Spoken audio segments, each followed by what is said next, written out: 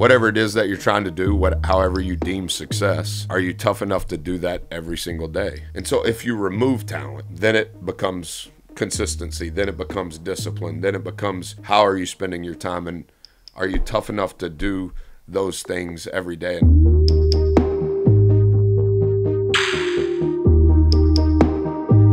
So I said to my guy, hey, why haven't I got Ryan's book?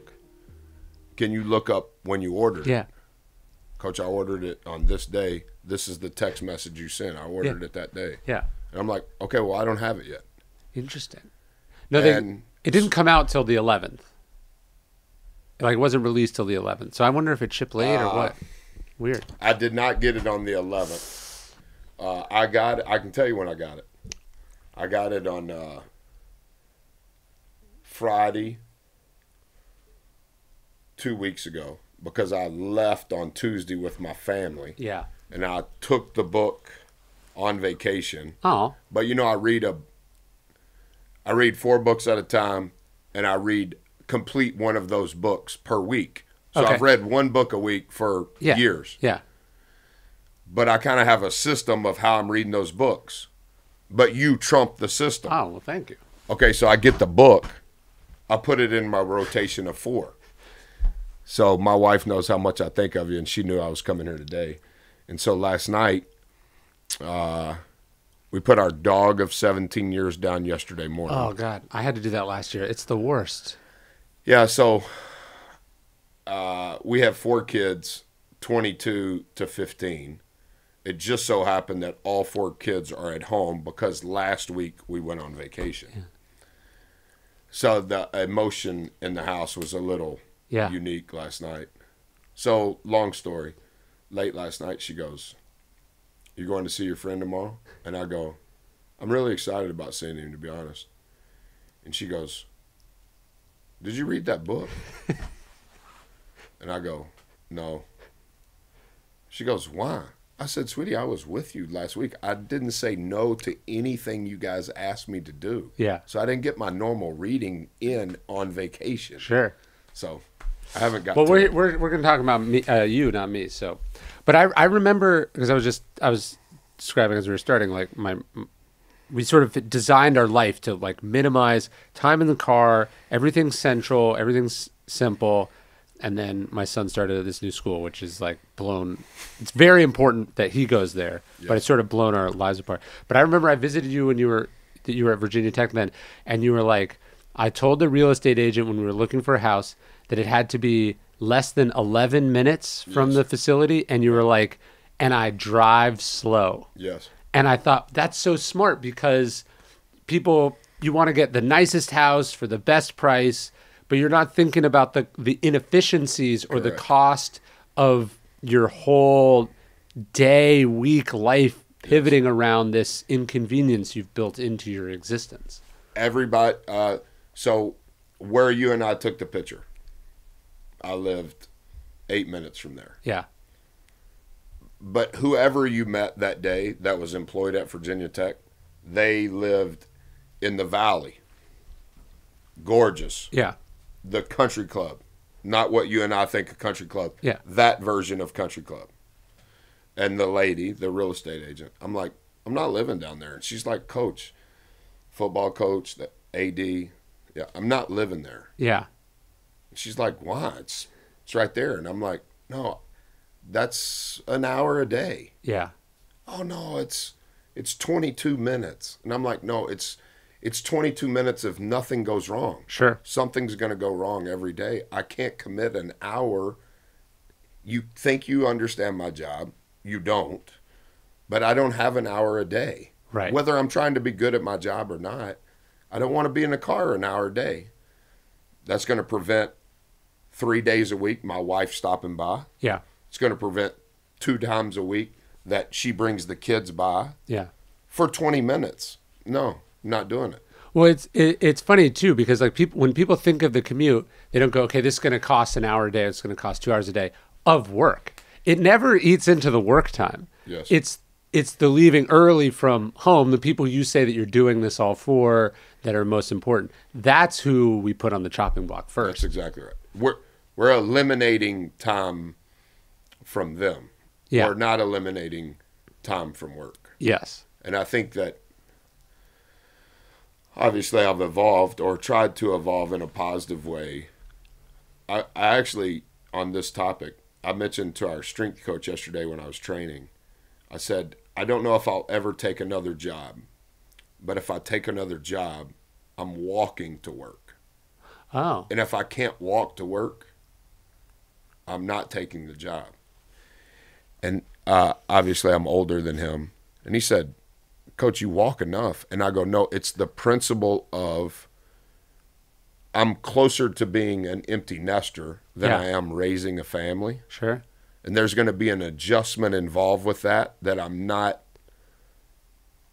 aware of.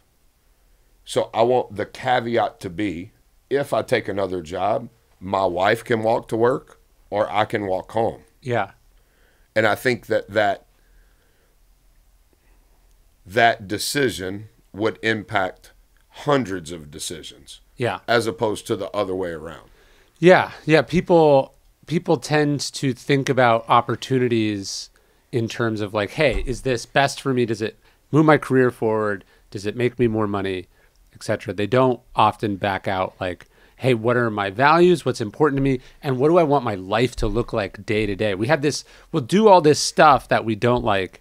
So in the distant future, when we retire or when we make a certain amount of money or we have power or success, then we'll be able to do more of the, but we don't really think about like, hey, what do I want my day-to-day life to look like?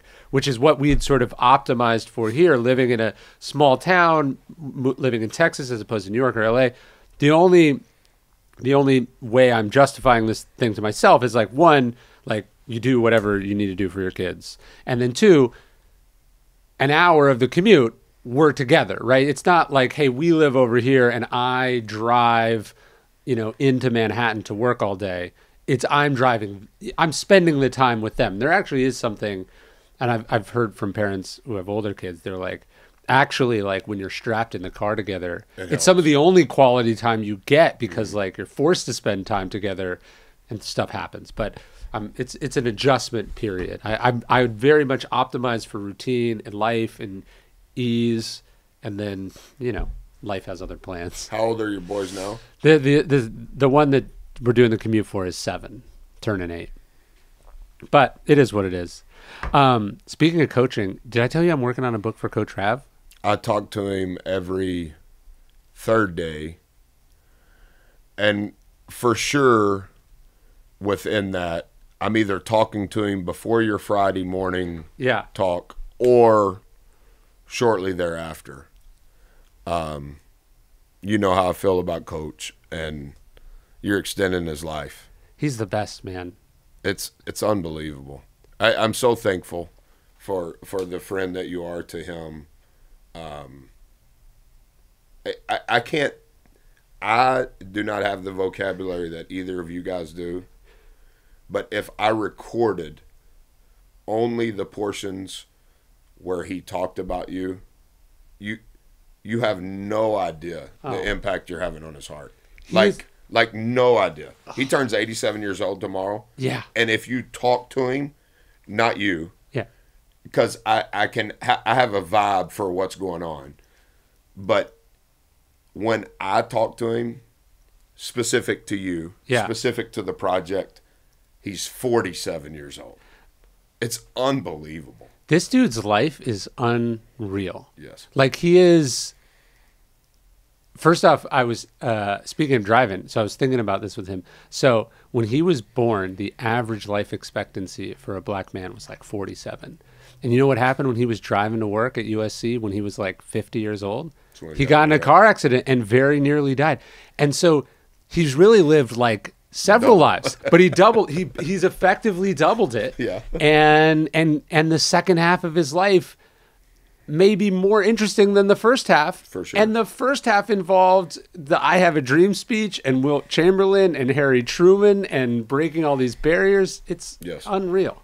Yeah, and I don't even, sometimes we talk about this. I'm like, Coach, I know of you as a coach. Yeah. But I never met you until you weren't a coach. Mm. And I stalked him to meet him. Yeah. And then we've become what we've become. And I tell him all the time, I'm like, even on the documentary when all that started. Yeah. And I don't know what you know about it or don't know about it, but I read some of the interviews. Insane. is that right? Yeah. You just have Phil Knight going like, there wouldn't be a Nike as it is today without this guy. And you're just like, and nobody that's the knows who he truth. is. I know. And, you know, we argued for 3 years about writing a book, Yeah. about doing something like this. Like, Coach, that's selfish. To not do it? Yeah, it's Yeah. selfish. Yeah. That's wrong, man. Yeah. No. And he would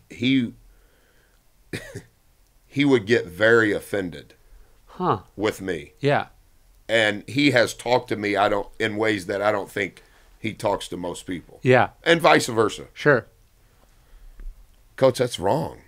Like, there are other Georges on earth now that don't know the George. Yeah. And you're doing them a disservice by not telling them the story of the original George. Right. Right. Not the color of their skin, Yeah. not where they're from, not that they can play, don't play, can coach, don't coach. No. You're negatively impacting them because you're not giving context to your life. Yeah. And that's selfish. That's really interesting. Oh, he would cuss me out. He would cuss, and he doesn't cuss like that. Why did you seek him out? Tell me that story. I stalked him. Like, literally, I stalked him. And so he was speaking at an event. I found out he was speaking at the event. I called the guy that was running the event, and I said, is there any way that you could let me be the MC of the event? Not telling him why. Yeah. I ended up being the first speaker at the event. And where were you coaching at this point? I was an assistant at Colorado State. 13 hours later, Coach Rav is the keynote speaker. Yeah. I'm speaking at, 9 o'clock in the morning. He's speaking at 7 o'clock at night. There's 12 people there at 9 o'clock in the morning. Yeah. I stay there the entire day to listen to him. He finishes speaking. I introduce myself, and I said to him, hey, Coach, do you happen to know where you're staying? And he said, are you the kid that spoke earlier today? And I go, yes, sir. He goes, I'm going to have dinner. And I said, oh, okay, well, I'm not trying to bother you. I was just wondering where you were staying. Long story short, I go to dinner with him. I get in the car with him. My car is in the parking lot. Yeah. I get in the car with him, go to dinner. The driver carries him to the hotel. I carry his bags to check in. I'm carrying his bags to the elevator. I hand him his bags and I go, Coach, I really appreciate dinner and it's so nice to meet you. And he goes, where are you going? And I go, I'm not sure, Coach. Don't worry about anything. Really appreciate your time. I stayed in the lobby of the hotel until he woke up the next morning to check out. And I was sitting right there. And I stood up. I go, good morning, Coach. How you doing? And he just kind of whacked out. What are you doing? Yeah. Who are you? Yeah. Hey, Coach, I just wanted to tell you one more time, I really appreciate your time. And he goes, did you stay here all night? I said, yes, sir. I stayed here all night right there. He goes, did you sleep? I said, no, sir. I just sat in that chair. He goes, where are you going? I said, well, I've got to figure out how to get back to my car. This is in 2001. Yeah. You're not getting in an Uber. Yeah. And he's like, your car? I go, yes, sir. My car is in the parking lot wherever we were speaking yesterday. Yeah, I just love him. Why did you, I mean, there are a lot of coaches you could learn from. Why'd you pick that one and why were you so intense about him? Well, as you It's know, not like he's won a bazillion championships or he's an under the radar guy. Yes. He was not a coach at that time, and he had not at that time completely become to Nike what he ended up becoming, running EYBL and all the things that he did. Just always like you. I'm attracted to anybody, regardless of industry or age or race, on someone maybe that I could learn from. Yeah. And not that I had any inkling of an idea of what the relationship would become, but from that meeting in the fall of 2001, I mean, he's one of the most important mentors in my entire life. Yeah. I don't even know that I've ever even talked to him about basketball, to be honest. Right. Like, that's not our relationship didn't begin that way. It was through basketball that we met, but how it has blossomed. He watches us, he keeps up with us, he knows what's going on, but we don't have conversation about it.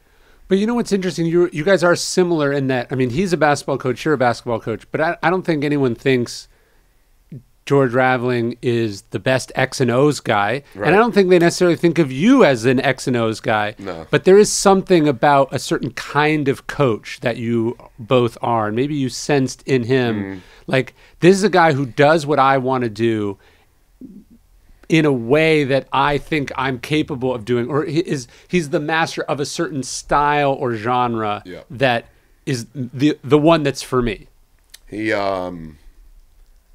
He made a life / a career in multiple industries, so to say, on relationships. Yeah. I think he's a connoisseur of leadership, and I think he has exquisite taste on how to develop, consistently grow relationships regardless of era, of type. He's just so good to people. And I think, like, obviously over the last couple of decades, I would talk to people that work for him, kids that played for him who are my age, and they never speak to the X's and O's. Yeah. Like, that never is broached in the conversation. And I think that speaks to how impactful the relationship was, that basketball brought us together, but that's not what kept us together, if that makes sense. Apparently when Ben Affleck went to Michael Jordan to ask him if he could do that movie Air,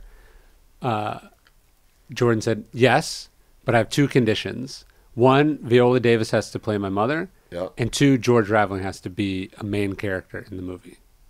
So you think about relationships. He's thinking, who's my mom? And I better give credit to this other guy too.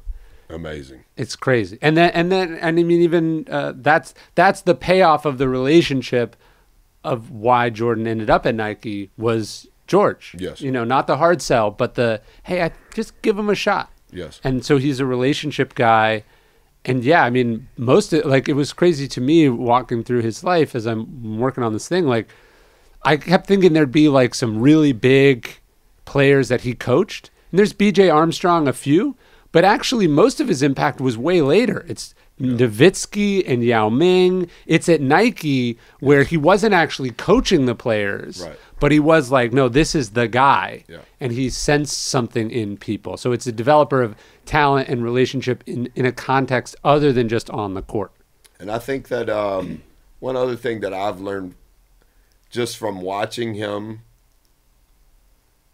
mostly from listening to him, and some from just maybe processing what he's trying to teach me, he has an innate feel for where it's going. Yeah. Where a situation is going, where a sport is going, where a business is going, where a person is going. like he can project out. And it's been interesting. He doesn't, he's never talked down to me, but he's never talking to me about today, ever. Everything is in the realm of, Buzz, I've been thinking about this, and I was wondering, I wonder about this a decade from now. Yeah. And I'm like, Coach, I don't even know what to say. Yeah. And he's like, yeah, you don't have to know. Just think on this for down the line. And I think, Yao Ming, all of those, if it's a player, if it's what basketball is going to become, if it's what he's going to become, he's just very futuristic in having a pulse on, I need to be better prepared on this. And that's been so good to me. But that's one of the benefits of age, I think, is that you just have more time, right? So you have seen things unfold in a way that the younger people simply haven't. I remember you and I were talking, like, this would have been summer of 2020. So the pandemic, you were all the teams and the offseason had been disrupted. And I remember you were saying something to me about the players. You were like, I'm trying to talk to them about it. And I remember what I thought, and I explained it to you, but I was really explaining it to myself. I was like, okay, so they've not been able to play for like 6 months or whatever. And to you and I, 6 months is nothing. 6 months is 6 months. But this is like 5% of their life. Yes. You know, it's like it's actually a statistically significant chunk of time to them. Yes. And so when you're in your 80s, like, you've had bad decades. Right. You know what I mean? Yeah. You've had quarter centuries that were rough, right? Like, you can say things like, 50 years ago, we did it differently. Yes. And so you can then apply that to the future. Yep. And obviously this is, to me, the only other way you can get this. And so George is in his 80s, but he's also like 1,000 years old because he's read so much history. Exactly right. When you've studied history, you can also get that. So like you go, hey, yeah, there's been periods when we had like 4 bad presidents in a row. There's been decades where, you know, you go, hey, do you know how long it took him to cure polio? Yeah. You know, you have a larger you're expanding your historical viewpoint. That's right. or whatever, and then that allows you, kind of turns down the volume on what's happening in front of you right now, which is seemingly urgent and massive, but it's not. It's just because it's in front of you at this moment. And his perspective, because of those things, how he articulates it, I think, is what makes him so special. Yeah. He can articulate it in the now. Yeah. Where you can comprehend it. But it also gives it, for me, it gives my heart pause on, Coach, let me write that down. Say it again. Yeah. I just want to write it down, not because it may apply today, but he's telling me today, and it's giving me pause on, I need to have discernment on this for where it may go. Yeah. And I've seen how notes that I have written that are his words and his ideas from whatever, 10 years ago, that I'm like, yeah, Coach told me that a long time ago. And I catch myself saying that to him over the last couple of years. As our industry has changed, some of the things that he was telling me long before it ever became what it has become. Buzz, you ought to think about this. Yeah, he knew it was coming. Yeah, and he's not stating this is the exact scenario. Yeah, but it's just the totality of his message in, like he's constantly, when I'm with him, he's constantly writing. Yeah. And he's like, hey, now I'm going to show you this. Don't write it down. I'm just going to give this to you. And so he's writing it, so I'll listen, so I don't write. And then he just gives it to me. And then he'll tear it off and hand it to me, and he'll go, all right, now let's go over this. Well, I just heard him say it. Yeah, yeah. I just watched him write it. All right, now, Buzz, you're 51. All right, now let's look over here. Your 6th bucket of life starts in 9 years. You're going to be 60 to 70. Now let's talk about that. How long will you and Corey have been married? How old's Sissy going to be? How old's Bubba going to be? And he just starts we're not talking about now. Yeah. We're just thinking about this 6 bucket of life over here. And it's amazing, like when I talk to him, how, hey, Coach, you remember when you said this 2 years ago when I flew out there to see you? No. All right, well, let me give it to you again. Yeah. And then it kind of triggers him to go, yeah, I remember. All right, well, just riff off of it. I'm going to be quiet, and I'm just going to start taking notes on my phone. And he'll just start talking, and I'm like, oh, man, what a blessing. Yeah. To have someone that has that information, has that wisdom, has that discernment, whatever the word is, but that he's willing to share. Yeah. Yeah, I've been writing about this recently. It's something I've been thinking about, like that one of the hallmarks of wisdom is the ability to understand downstream consequences. Yes. So it's like, if I do this, this will happen way down here. So if I make this shift, if I start talking like this, if they do this, so you're able to predict the future because you have so much understanding of the past. You've moved these things around enough times that you know how different things are connected. And I find that people who are not very good at what they do are sort of always being surprised by that cause and effect. And people who've been around a long time, they go, hey, this is what this is going to mean down the line. So I don't think it's ironic that you would say that. So this morning on my walk, kind of do certain things when I'm on my walks. And a portion of the time, I don't want to do anything. Yeah. I just kind of want to look and think. But when I think of something, I just type it in my phone. I think as a leader, our job is to anticipate the problem and have a plan.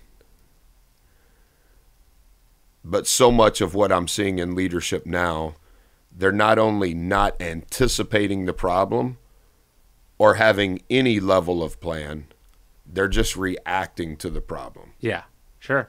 And so then from that chair of leadership, you're just constantly in a reactionary state. Yeah. And I'm convicted in whatever level of leadership that I have, even just as a husband and as a father, I need to think about and be more aware and anticipatory of what could happen. Yeah. Just so that if it does, hey, what about this? Yeah. And I see so much of leadership, it's just completely reactive. And I'm like, yeah, there's 7 things here, and you're so bent on this one, and the narrative you want to create is on this one, and we'll worry about the 6 later. And I'm like, it's just going to stay in a constant churn of deceival. Yeah, Robert Greene calls this tactical hell, right? So the difference between strategy and tactics is like all this little piddly shit. It's reactive. And then a strategist is like, I'm going to do this, and they're going to do that, and then I'm going to do this, and it's all working towards something, right? And most people are tactical. They're day-to-day. They're waking up, and they're like, what do I have right now? What did someone email me right now? What happened on social media while I was sleeping? As opposed to, they knew what their job was weeks ago for today. Like like great coaches, I think they're fluid and reactive, but they're also like, they're doing what they're doing. It almost doesn't matter what the other team is doing because they're on their track. And to that point, this is good talk. I like tactical hell.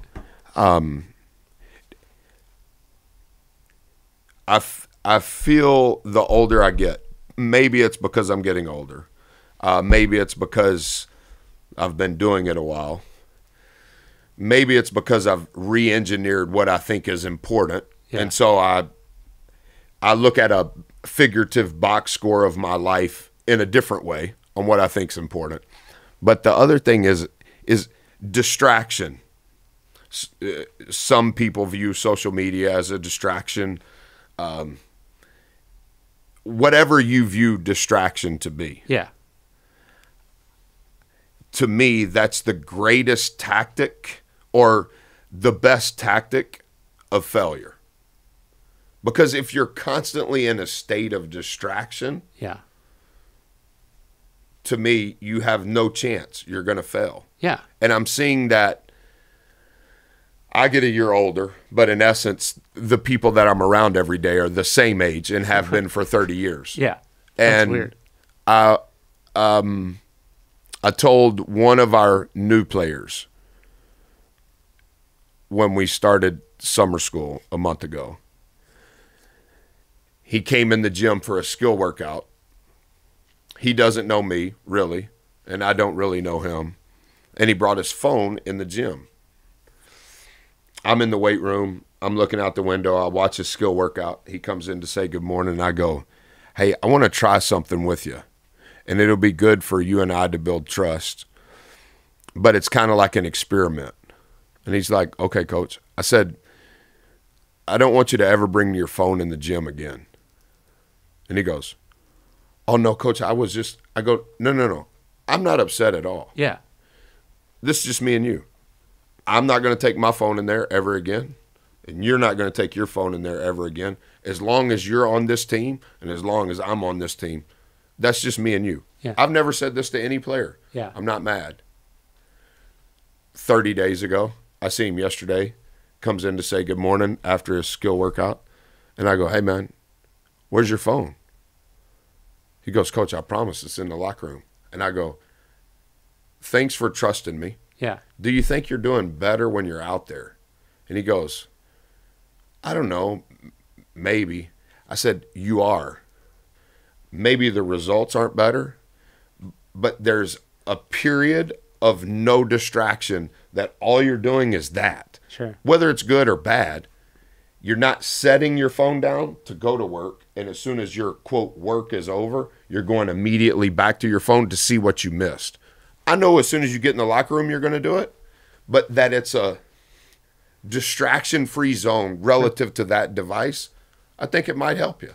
But also, I bet, like, one of the interesting things probably for you, you're getting older, the kids are staying the same age. You've seen, every person's different and unique, but at the same time, you've seen every type of person there I've is, seen right? a lot of them. And so there's probably something also where you're like, you came up with an idea, you suggested it to a player. The idea wasn't important. What's important is that after 30 days, he or she either shows you that they're the Yes. person who did the thing or not did the thing. For sure. And you can probably tell from that singular instance whether they're going to succeed or fail. Because Yes. you know that, that tells you, again, the downstream consequences. If someone makes a commitment, they follow through, that tends to mean X. If someone makes a commitment, does it for a little bit, doesn't follow through, then lies about it, that means something else. Yes. And you've just seen that a lot of times. And I think one of the benefits of mentors and coaches or whatever is like they've seen you before at this place. They've seen all the types of person, and they can tell you what to do or not do. And you decide who you are by choosing to do it or not. So I told him at the end yesterday morning, I said, you're doing better, whether the results would say that or not. He said, you really think so? And I said, I know so. And I said, this will come across arrogant, but I don't mean it arrogant. I'm the guy subbing you in and out. Yeah. And so even if the results are the same, I trust you more because you've done exactly what I've asking you to do. Yeah. And so I know if I'm not here tomorrow and you do skill, you're not bringing your phone in here. Yeah. So it creates a level of trust. Yeah. And he goes, yeah, coach, I guess I didn't think about that. And I said, yeah, you're thinking about playing time. So I understand. I said, but here's what I'm saying. Someday you're going to be my age and you can't play. And I'm wondering if you can learn the discipline at your age of how you can limit your exposure to distractions. How can you limit your exposure to temptations? Because even at my age, I'm not tempted by the phone the way you are. Yeah. Because I don't know how to operate the phone the way you do. It's not as much a part of your daily functioning. I said I still have problems with temptation. Sure. Not to cheat on my wife, but the temptation for me is a distraction. And the distraction could be a lot of different things. So I'm constantly trying to figure out a way, how can I limit my exposure to any of that? Yeah. And me watching you every morning when you come in here, I've already been in the weight room. Yeah. So I watch you arrive and I watch you leave because I'm still training. Yeah.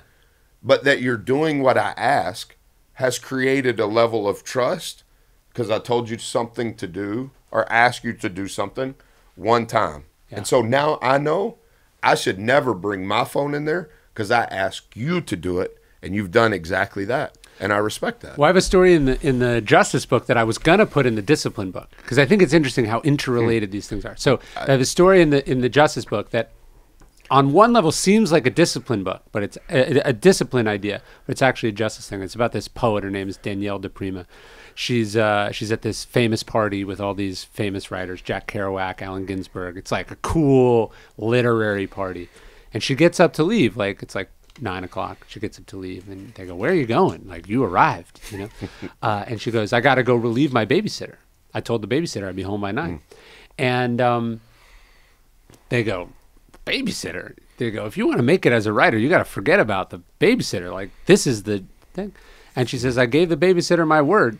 And she would say later that what she knew in that moment was that keeping her word if she didn't keep her word to the babysitter, she wouldn't keep her word to herself about the commitments to write and do the work. She said it's the same commitment. Like, I'll be home by 9 to put my kid to bed is the same commitment as I will arrive at 9 to write tomorrow morning. Yes. And if you get in a thing with yourself or with other people where you don't do what you say, it's very hard to be successful.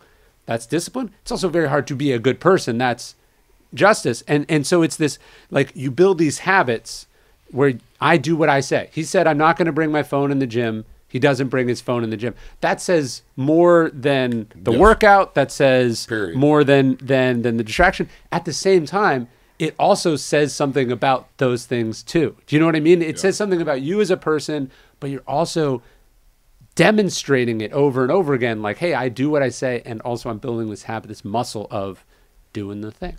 I think I may have heard your podcast with Cal Newport when you mentioned the justice versus discipline conversation, and I actually paused the podcast. I was driving. Yeah. I remember it now.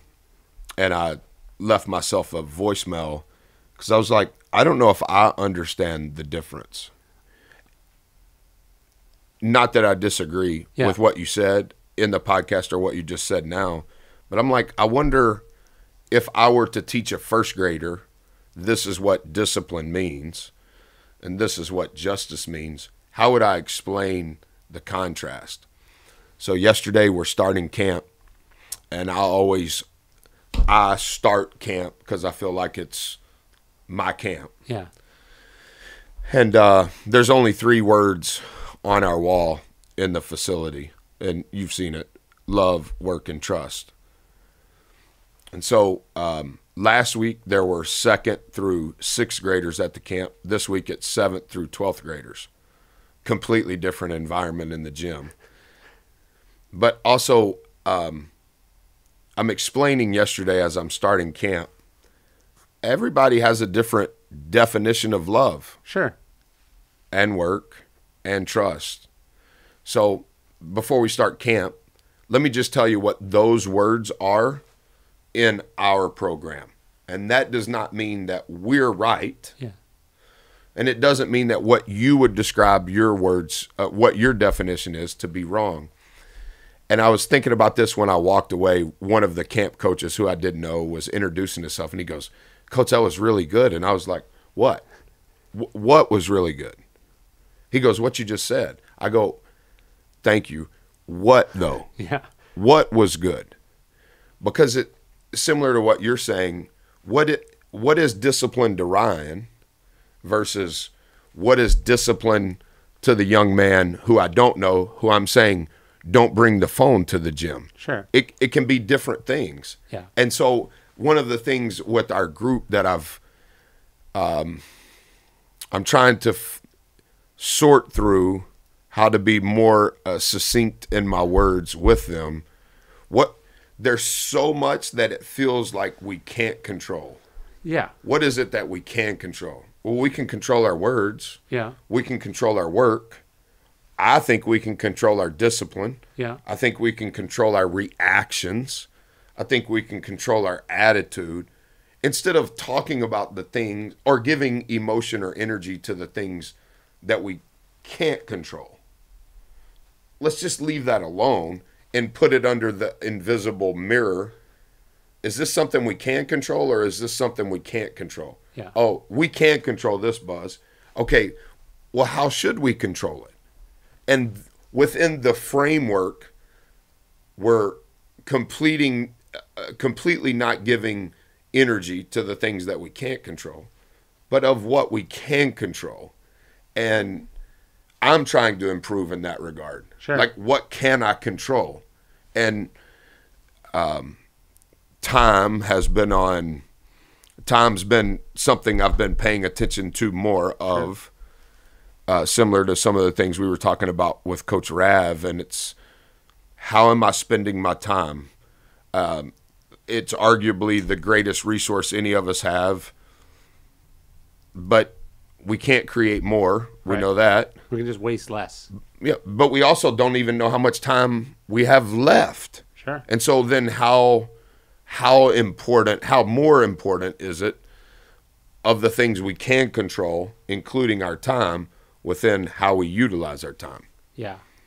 Well, and to me, that's discipline. Of course. Okay. No, and look, the virtues are inseparable from each other, right? Okay. And as soon as you try to make very clear distinctions, I think you get yourself in trouble, right? Because if courage is doing the thing you're afraid of, right?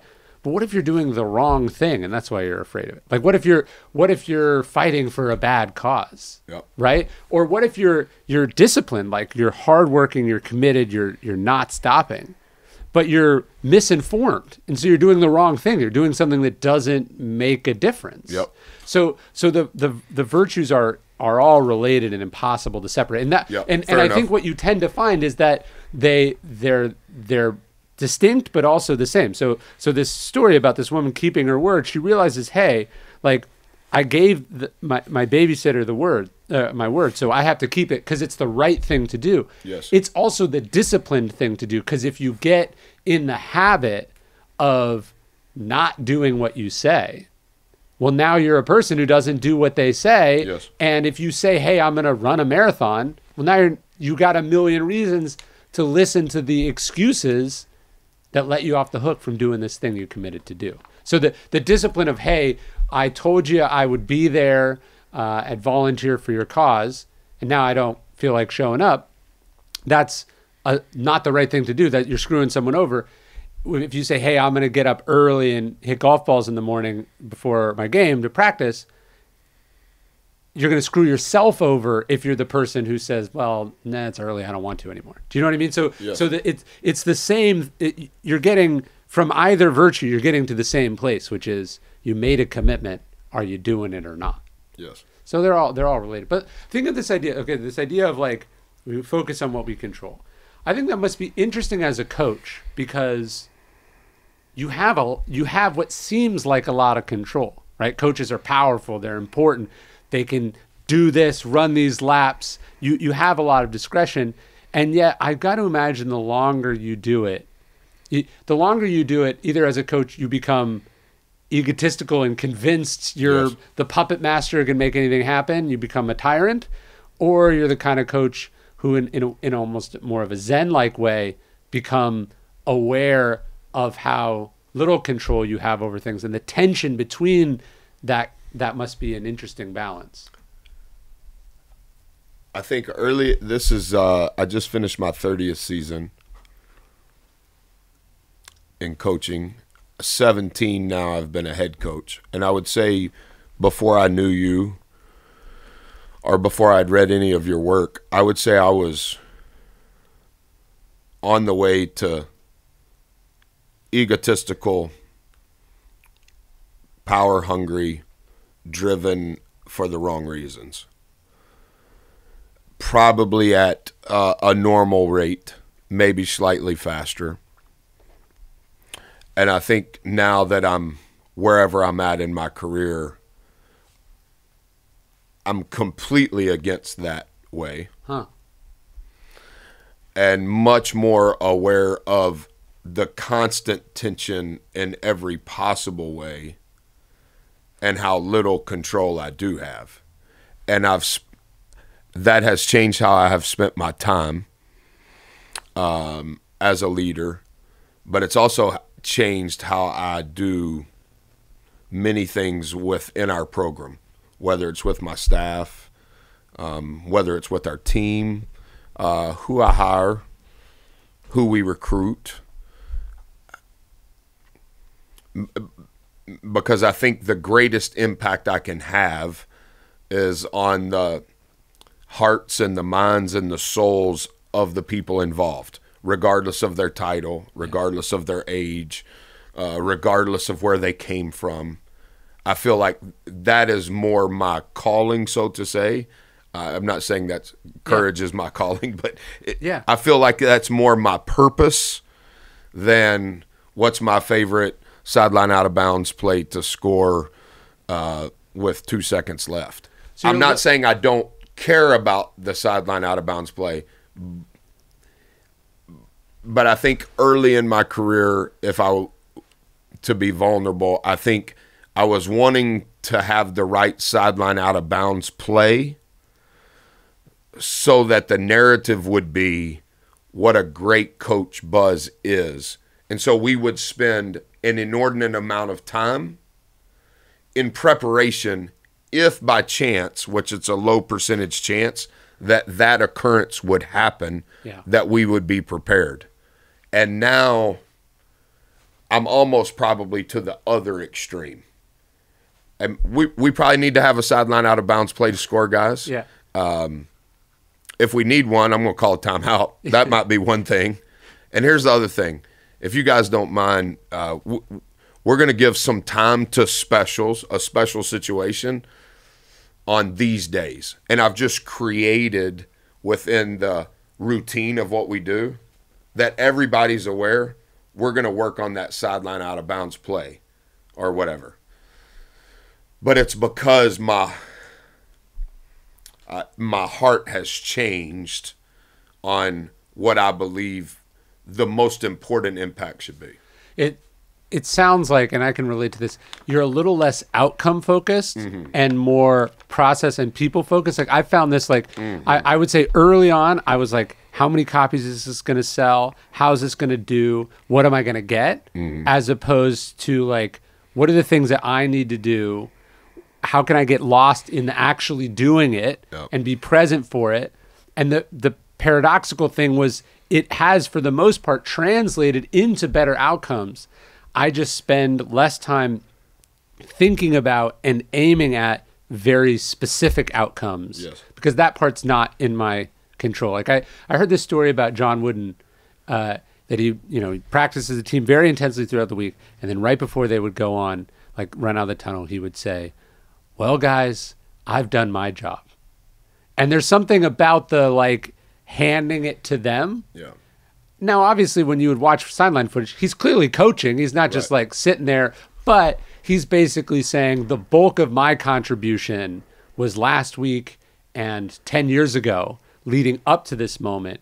I'm not going to grip everything so tightly in the minute it's happening to get it to go a very specific way, because that's actually much less in my power than I would like to think it is. So I've read, I think this is your 12th book. I've read the other 11, and I've bought 2,000 copies of the other 11 to give them away.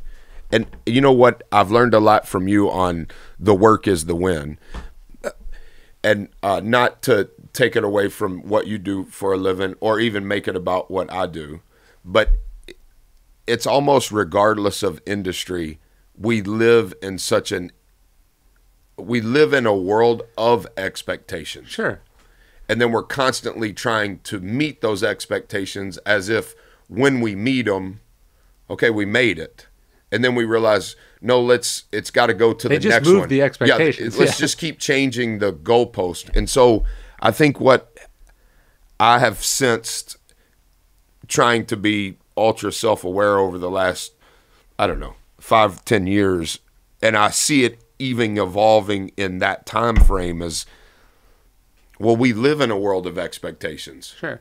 And so I've just kind of quit paying attention to those expectations. I'm not saying that they're not a part or they should go away, or I get all of it. But if we live in an expectation world, I've just let that go and tried to be consumed with today, regardless of the result of today, because whether we win this game or lose this game, if I'm going about the process or the work the right way, I don't think it should alter or affect what I'm going to do tomorrow, right? Yeah. If I'm going about this the right way, what I'm doing today, the intent and the purpose, and more maybe the why. So are you saying that the result of today should change what I'm doing tomorrow? No, it may alter it if it makes the process better the next day, but that's the only reason why. Yeah, it's like, look, if a professional baseball player strikes out at one at bat, I mean, they know they're getting multiple at bats in that game. So Right. they unless they did something extremely wrong, right? Or they learned something dramatic about the pitcher in front of them. The best thing for them to do is to act as if it never happened, whether they hit a home run or Yeah. they struck out, right? Is to go up and do your thing exactly the same way the next time. And the problem is we see the thing in front of us as this looming enormous thing, as opposed to one of many reps of that thing, you know? And look, if you don't win any games, they're not going to let you coach anymore. If I don't sell any books, they're not, like, it obviously matters to a degree. It's just, Right. you kind of realize the more you're focusing on these very, very specific outcomes, it's actually taking you away from putting more resources at doing the thing. It's making you worse at the thing. That's interesting. I'm listening to what you're saying. Well, There's over 100 years of experience on my staff with me. yeah. You know most of those guys, and they've been with us, some of them from the very beginning, no matter where they joined the tour at. And during this past season, on an off day, following a win, one of them, who's been with me over a decade, he was like, "Hey, Coach, it's kind of different than what you once were." And I was like, well, I hope so. Yeah. I mean, surely I'm a little better. Yeah, yeah. Is that what you're saying? He goes, no, just like, you don't really like get hyped up and you don't like just snap completely. He goes, you get excited. I'm not saying that. And you don't get upset. I'm not saying that, but it's kind of more level. Even keel. Yeah. And I go, yeah, I don't know if that's good or bad. I said, but it's good internally for me. Yeah. I said, just because I think I have a more direct path on what I'm supposed to do. Yeah. And I'm more comfortable in how we're doing it. And I think some of the emotions, whether they were good or bad, in an immature way, were because of the result. Yeah. Of what had just transpired. And I'm trying to improve on not ever using the word win Yeah. and never using the word lose with our team. And I don't want to be Nick Saban and say it's the process. I'm not trying to steal a mantra, but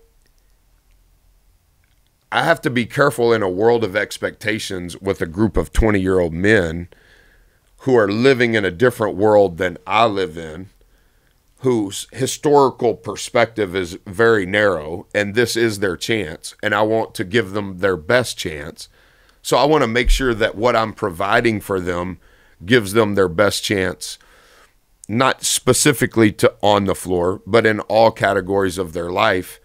And if they're on a roller coaster because they're seeing me on a roller coaster, well, I don't think in a world of expectations that gives them the most stability. And it's almost like I feel like some of the instability that comes from all of these expectations that's not really who you're competing against anyway. I think the leverage should be from the instability. Well, what is the leverage? Well, the leverage should be the stability. Yeah. If you have a path on the purpose and the how and the why to the instability that comes from all the expectations. Well, it's like probably a 19-year-old who's trying to make the NBA or get out of where they're coming from through the game of basketball. Yeah. This thing they've been good at their whole life that they're deeply passionate about and love. They probably don't. The lesson they need from their coach is probably not that winning is really, really important and losing really, really sucks. They know that. I know. What they need from you is the ability to bounce back from both of those, right? The ability to be like, there's this great passage from Marcus Aurelius. He says, to accept it without arrogance and to let it go with indifference. That's what you're teaching, right? You're going, hey, we won. That doesn't say anything about us. We lost. That doesn't say anything about us. We got to go do the thing tomorrow and the day after and the day after. And yeah, winning shouldn't knock us off our block and losing shouldn't knock us off our block. No. The only thing that we should be concerned about is if we think we didn't do what we were trying to do, right? Like it's like, did I think the book was good? Did I do my best? Right. Did I put everything into it? Great. Some random reviewer, I got a real shitty review on this book from someone. That guy who I don't know, who I didn't care about 8 seconds ago, I never even heard of. Yes. Him saying that I didn't do this thing I wasn't even trying to do to begin with, that doesn't determine whether it's good or not. And if I overcorrect, I now, on the next project, which is what I'm on to, that guy's voice is in my head. I'm not going to do as good a job because I'm going to be trying to please this one person, right, as opposed to following the process and values and ideas that I should be focused on. But I think you've done an extraordinary job of not allowing the 99 positive comments versus the one negative comment. I think you handle the criticism and the praise the same. Yeah, sure, and you so, have to. I think how you go about that is the secret sauce. Yes. And I don't know that I'm mature enough to go, all right, well, let me see all 100 and let me just read them so that I can be happy about the 99 and then be upset about the one. And so I don't know if this is the right thing. So I've just tried to stay away from all 100. Yeah. But I haven't completely figured out how to do that, to be transparent. No, look, it would be amazing if someone was so secure, so self-aware, so rational that they could take all the feedback and just deal with it like it didn't matter and it didn't have impact. Like that the highest level of stoicism is, you could have someone spit in your face and then someone tell you they're the best and not have either of those things register with you. But I think that's extremely hard and extremely unlikely. And so, creating a bit of a bubble, a protective space around you is really critical. It can't be absolute because then you can start to live in some fake reality. Yeah. But at the same time, the more you insulate, there's a letter from Hemingway to Fitzgerald, or Fitzgerald to Hemingway, I forget it, but he basically says, look, if you read the good reviews and you let them matter to you, you got to read the bad reviews and they're going to matter to you. Yes. And it's better to just be like, look, does it matter? Did it do what I was trying to do? And do the people I care about that I'm close to that love me regardless, are they like, you did it, you didn't do it? That's the only kind of feedback you want to let into the inner sanctum. And I've got to get better at that because I think there's it's directly proportional, in my opinion. I think it's directly proportional that my growth is based on the willingness to accept the truth. So even if the one negative is the truth, my growth is based on, can I accept that? Yeah. Without running away, per se, and saying, 99 said this was great. This guy over here said it's bad. Yeah. Yeah, but I think my growth over the rest of my life is can I receive the truth? Am I filtering the truth through the right filters to receive it and go, whatever the truth is, good or bad, I'm not going to run away from it. Sure. And I think that that's where I have to continue to figure out how to improve because of the exposure. Like what you're doing, you're everywhere. And so, okay, well, there's going to be 99 good things and one bad thing. Yeah, so how are you filtering? Are you paying attention to all 100 or just like, no, I don't even look at it, Buzz. I'm paying somebody else to look at it because I'm just going to keep going on what I have planned. And I think that's where I have to improve because I want to receive the truth and I don't want to run away. But I think that the truth, as long as it's filtered appropriately, is directly proportional to my growth. But I also think you have such a powerful role in modeling and teaching this to like, so look, you're a grown ass man. You have a sense of who you are. You have 30 years of accomplishments. You have other things outside the game that can balance you and fulfill you, right? Mm-hmm. I got to imagine it is so destabilizing and dangerous to be 20 years old and have tens of thousands of people cheering for you, millions of people following on social media. That means hundreds of thousands of people not liking you on social media. Yes.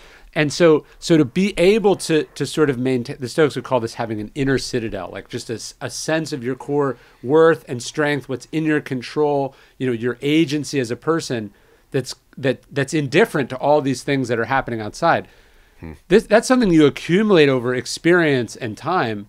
Most of us are not thrust into the literal arena where people are going like this or like this to you.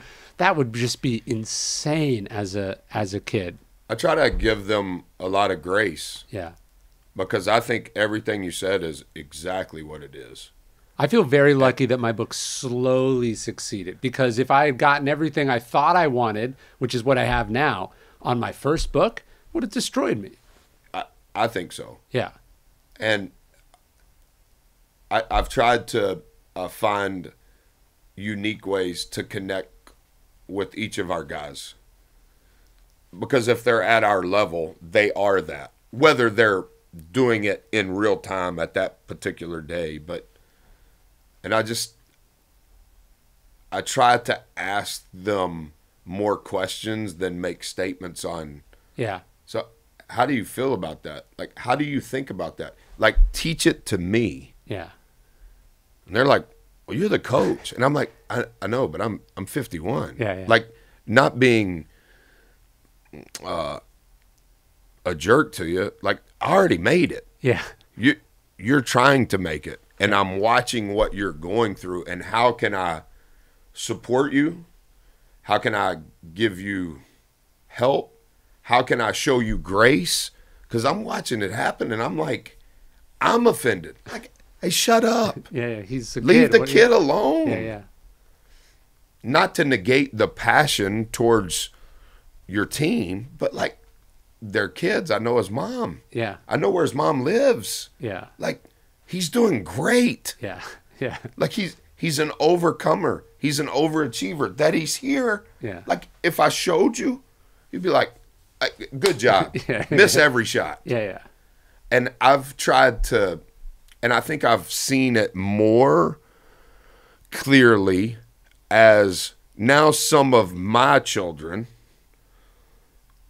are the age of our players. Yeah. And see, like 15 years ago, when I've got little kids, I didn't see it like that. Sure. And it wasn't the exposure that it is now. But I've learned a lot from our guys on, hey, thanks for teaching me that. Yeah. That's a powerful lesson. And I'm going to do better. And I'm going to figure out a way to help you. Yeah. And the next version of you and the version after you. It's real. Yeah. It's real. Yeah, that's crazy. It's real. So what is it, because you had this awesome video about what's an everyday guy? Yeah. Just are you tough enough to be an everyday guy?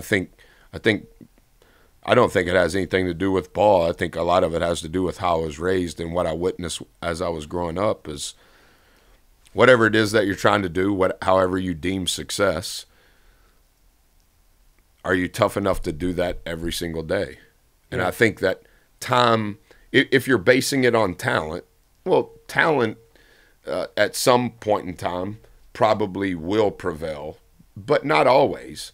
And so if you remove talent, then it becomes consistency, then it becomes discipline, then it becomes how are you spending your time, and are you tough enough to do those things every day? And like I tell our guys all the time, guys, I would like to win, but I want to win playing my hand, and I'm okay losing if I'm not playing my hand. And my hand is what I believe is right, and I can't sacrifice what I believe those things to be are right. And I'm not saying that I am right. I'm just saying an everyday person is who I respect the most. An everyday person, their talent is going to improve because they're tough enough to do it every day. Hey, I can't shoot. Well, it's like compound interest.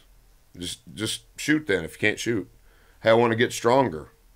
Well, go in there and lift weights. Hey, I want to lose some weight. And I just think maybe it's counterintuitive to constantly talk about the end. Hey, you want to lose some weight? I can tell you how to lose weight. Don't eat breakfast for 200 days and walk on the treadmill. Do that for 200 days and then get on the scale. Not going the other way around. Sure. And I think to me, that's what an everyday guy is. Yeah, it's like it's the difference between my friend Austin Kleon talks about. He says, a lot of people want to be the noun, they don't want to do the verb. That's good, and I think that's really good. I think it's like we want these end states. We want to be seen as X, but we don't understand that it's really a result of doing Y, right? Like 1000%. people want to publish books. They don't want to write books. Yes. But writing is publishing is a byproduct of writing. Of the writing. And yeah, improving is a byproduct of doing the work. Having a great jump shot is the result of having done many, many jump shots. So much of what you're being praised for publicly is whatever it is that you're doing privately. Yes. Whether it's somebody making a jumper or somebody writing another bestseller. Well, Ron, how are you doing that? There's layers to that. Yeah. But somewhere in that layer of what you've done over the last 15 years, somewhere in that layer, you've continued to refine the process. And somewhere in that process is included, I'm going to do it every day. Now, I may write more on Wednesday than I do on Saturday when I'm taking the kids to get donuts, but somewhere in there, the consistency of I'm going to do it every single day, for me, where I'm from, how I grew up, that's what I respect. Yeah, is the toughness to do it every day. The success is a lagging indicator of the things you were doing. It's a quote shirt. I sent it to you. Yeah. All success is a lagging indicator, and so. That's the point on The Biggest Loser or The Best Jump Shooter or The Best Author. Yeah, if you're asking me about this, no question is a bad question, but that's the wrong question. Yeah. And I to what you said, like I don't want you to talk about my Twitter feed. I don't want you to talk about my Instagram reel. I understand how I got 1 million followers. I understand how I have an email list of 1 million people. What you don't understand is where it started and how it got to that. And if we're only talking about right now, well, then you're never going to get it. I saw this thing with Chris Rock. He was talking more about inspiration, but I think it's true here. He was saying a comedian makes the money during the day, but they collect it at night. So it's going around thinking about the things, working on the things, riffing about it with other comedians. That's where it's made. But then it's when you go up on stage for 8 minutes or an hour, whether you're in a club or you're selling at a theater, that's the lagging indicator coming true. But the work, the important part was earlier that day or probably earlier that decade. So good. Yeah. Publishing is collecting, Yes. but writing is where the money's made, or the gym is where the money's made. It's doing the thing that's the important part. The public facing part is this accidental byproduct of doing the thing. And I think too oftentimes it would be like me understanding what you do. I don't. I enjoy and I learn from and I grow from what you do. But the interaction, the association, the tour, all of the things that come with writing that book, that's a very small percentage of the actual work. Yeah, for sure. And that's one thing that as my career has unfolded, the percentage of time that goes to what comes from this versus what it took to make this, yeah, diametrically opposed. And it's very easy, whether it's money, whether it's ego, whether it's power, whether it's followings, you have to be really careful that on that 180 you don't go all the way over there and tip the scales upside down. And I think that's why an everyday guy, over time, it's not the first one, it's not the second one. Can he do it again? Can you do it again? And if you can, it is based somewhat on talent, but it means you have kept in proportion what's required to do the actual work. Yes.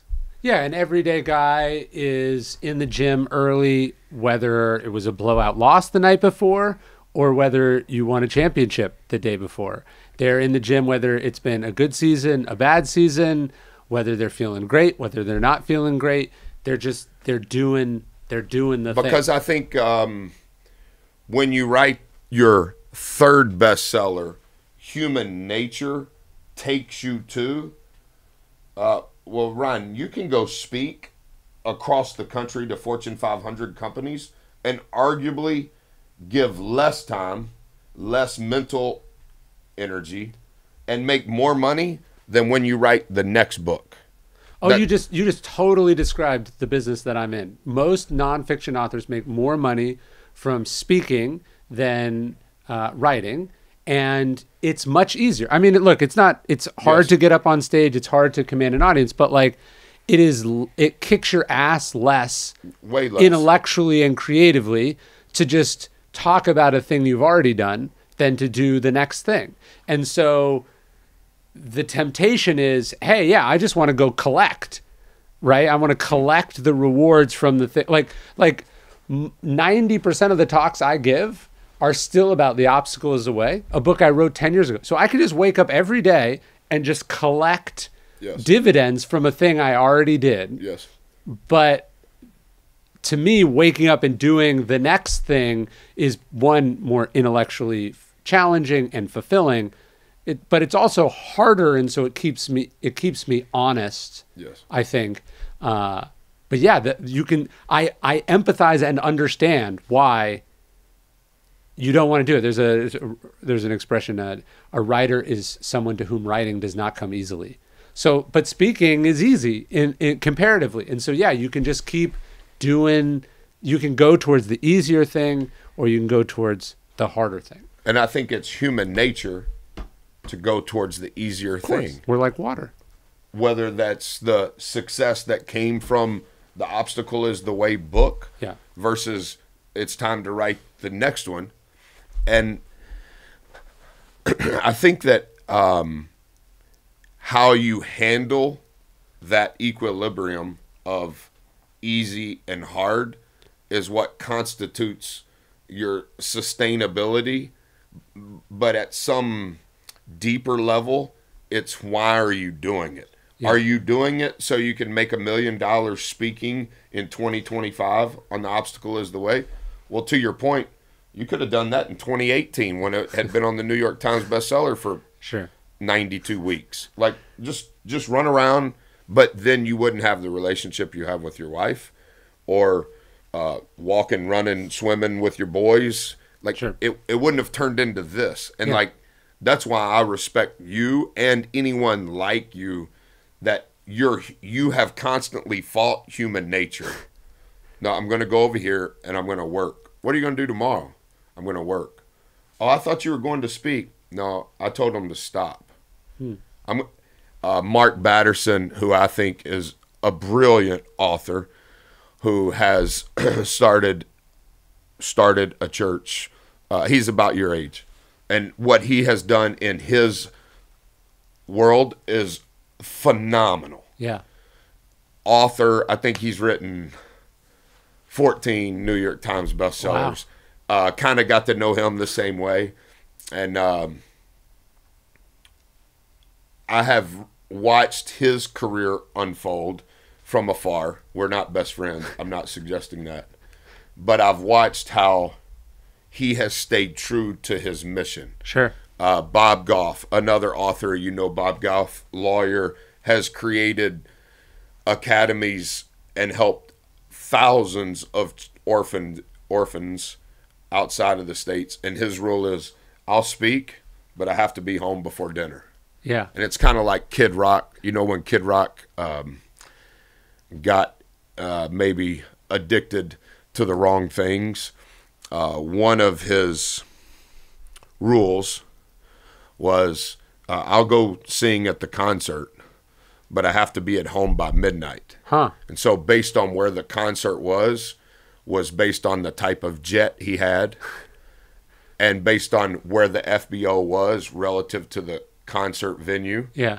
And based on the car service on who they picked up. And like when he would finish the whatever it's called, the mic drop, when he was done, they said that as soon as he walked off the stage, that the door was already open and the driver already had started the car and he just got in. And they said that when he got to the tarmac, that when he pulled up to the FBO, the gate was already open. The driver never stopped, took him right to the gate. And they said that as soon as he got up the last step of the plane, they were already shutting it and the plane had already started and he was in the air. And they said that when he landed, it was the exact same.